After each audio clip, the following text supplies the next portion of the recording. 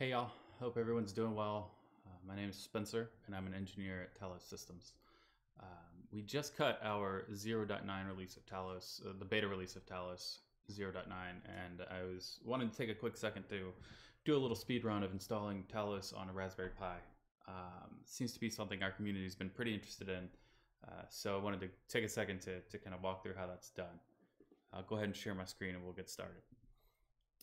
First and foremost, this is the Talos release page. So check it out. It's github.com/talos-systems, Talos. And so head to the releases. You'll see our new beta release that got cut just a couple of hours ago. And down in the release assets, you can see that there is a metal RPi 4 image here. There's a whole bunch of images that you can, especially the metal ones for various SBCs. If you've got other ones you'd like to play around with, they should work well for you as well. But the RPi 4 is the one we'll be downloading today. So if you want to go ahead and scoop that up, I've already got it downloaded locally, just because I'm on a little bit of a limited bandwidth, but we'll go ahead and pull that down and get started. So with that image in hand, the first thing I'll do is I will decompress it with XZ. And I'll pass the -D flag to decompress, and then I will give it the metal RPi ARM64 image. So that won't take but just a second to decompress, and then it'll be ready for flashing onto our SD card. So I've got a little SD card mounted up here locally. If you want to check that out. This is my SDC. It's mounted as SDC, but it's a little 16 gig SD card. And I'll be installing Talos to this. So I'm going to use DD for this, which is just a very basic command line tool you probably know if you're a Linux user. You can totally use Balena Etcher or one of the other kind of flashing GUI tools if you want. But I'm going to go ahead and do this with DD. So I'm going to do a DD input file is equal to the metal RPi image, and the output file will be equal to dev SDC. So that's going to go ahead and flash this image onto this SD card. And so that's going to take, it doesn't take long. This is a USB 3 connection, so it should be pretty quick. But while we're waiting on that, I'll go ahead and tell you a little bit about this 0.9 release. So it's pretty awesome. It's got a ton of new features in it.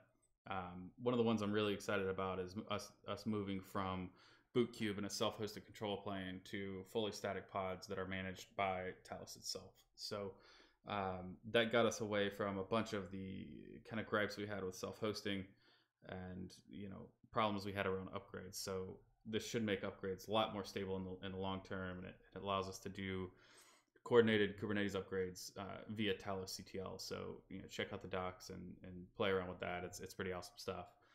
The other one I'm really super excited about is the move from RSA keys to EasyDSA keys. That speeds up almost everything in Talos. So if you've done a Talos CTL kube config before and it's taken you a little time for that to come back and return, that's no longer a problem. It's super fast. It generates keys really quickly now. And then we've got a couple of more experimental features like disk encryption and virtual IPs. For folks who want to run HA but don't have a DNS server with health checking or a hardware load balancer or something like that. So give that stuff a look and try it out. Okay, so back to our terminal here. We went ahead and written this image to disk, so I'm going to pull it out and pop it into my Raspberry Pi. And I will show you something kind of cool here. So I'm going to open VLC. I bought this little USB HDMI capture device. And it's been really cool to be able to just kind of plug in the HDMI out for my Raspberry Pi and just check it out at VLC. So I've inserted the SD card. It's got Talos pre-installed. And then so now I'm just going to flip this guy on and we'll see some output. So what this is going to do is it will boot into maintenance mode, what we call maintenance mode, because there won't be a full Talos machine config yet. So that will boot into maintenance mode, and it will wait for further information to say, okay, it's time to, how do I need to configure myself? How do I need to install Kubernetes and all that good stuff? So we'll wait on this to boot up, and then we will hit the interactive installer to finish configuring this. And it shouldn't take but just a second here to go ahead and boot this up and get to that point. Once it actually starts booting the Linux kernel, it's very fast to get to the output that we're looking for.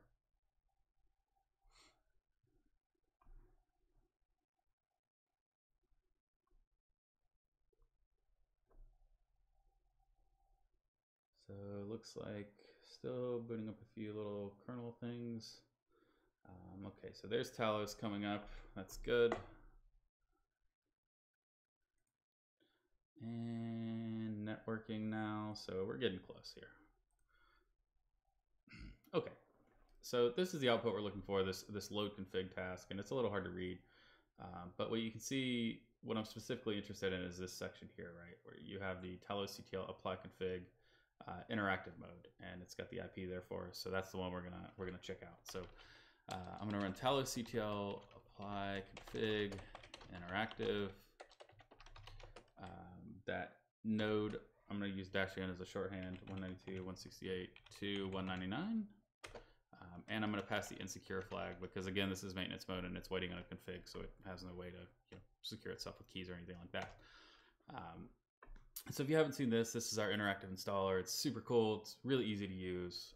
You can just go ahead and say, okay, here's the block device, the SD card that I've got inserted that I want to use to install, and then I'll just go to next, and I'll say that, kind of leave these default. I am going to say I'm going to allow scheduling on my masters because there's only one master node. And that's the only node in this cluster. So, if we want to run workloads, we might as well allow scheduling. And then the last thing I'll do is give this a little host name. I'll call it my RPi. And then I'm going to leave everything else pretty much default because, this is a quick run through. So we'll hit install. You can see that was really quick to go ahead and create a Talos config file for us.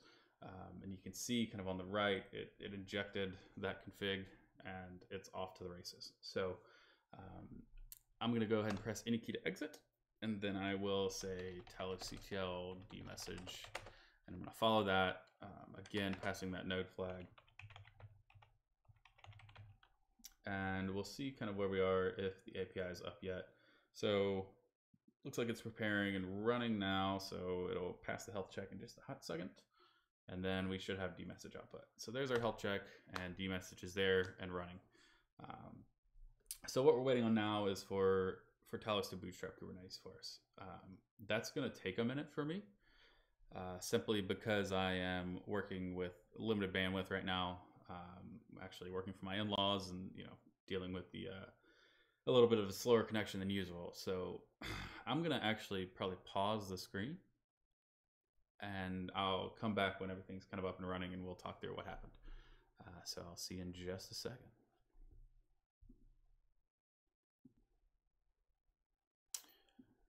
Alrighty, folks. It has been, let's see, about 6-7 minutes. I think we left off at this etcd preparing when I took a little break while images pulled and stuff. Looks like we have all the images pulled now and the Kubernetes control plane is indeed online. It's trying now to label this node as a master and kind of going through the process of waiting for a kubelet to register and all that good stuff. So what I'll do is I'm going to open up, I'll just go ahead and kill this and I will do a Talos CTL kubeconfig, again giving that node flag to 199, and then I'm going to patch the -f flag just in case I already have a kubeconfig that matches this context, and I'll go ahead and just force overwrite that. So with that in hand, I can now do a kubectl get nodes. And looks like we are at least registered, waiting on ready status there. So we should be getting pretty close here. Again, it's a Raspberry Pi, it's a little limited, plus my internet connection is, not great right now. So I'm not terribly surprised it's taking a second. And so there we go, we're ready now, which is great. So we're all up, ready to roll. kubectl get PO. Let's check out all of our pods, make sure things are coming online. I'm sure it's pulling some images and all that good stuff. Yeah, so, pulling in flannel and doing the initialization there, kubeproxy and core DNS. But our node is up and ready to receive workloads, so that's awesome.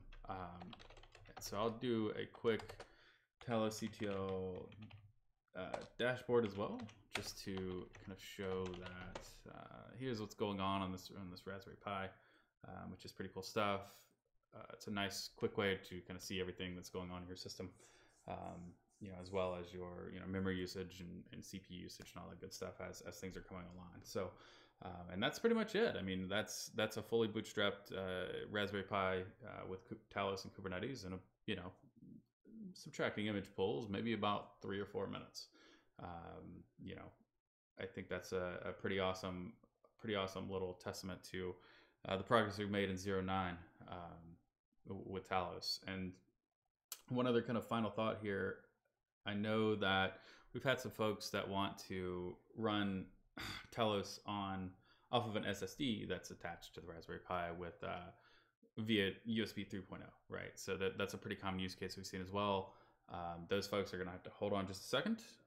The 0.10 alpha release will contain a newer package of U-boot that will solve all your issues there. If you've tried that out, you've seen that Talos wasn't picking up these USB devices. So that's going to be fixed in the first alpha, which should release here in a few days, probably by the end of the week. So hopefully the folks who are dying for that feature can get started there as well. And so that's it. I hope you enjoyed, and I hope you have fun hacking on Talos and Kubernetes on your Raspberry Pi. Take care.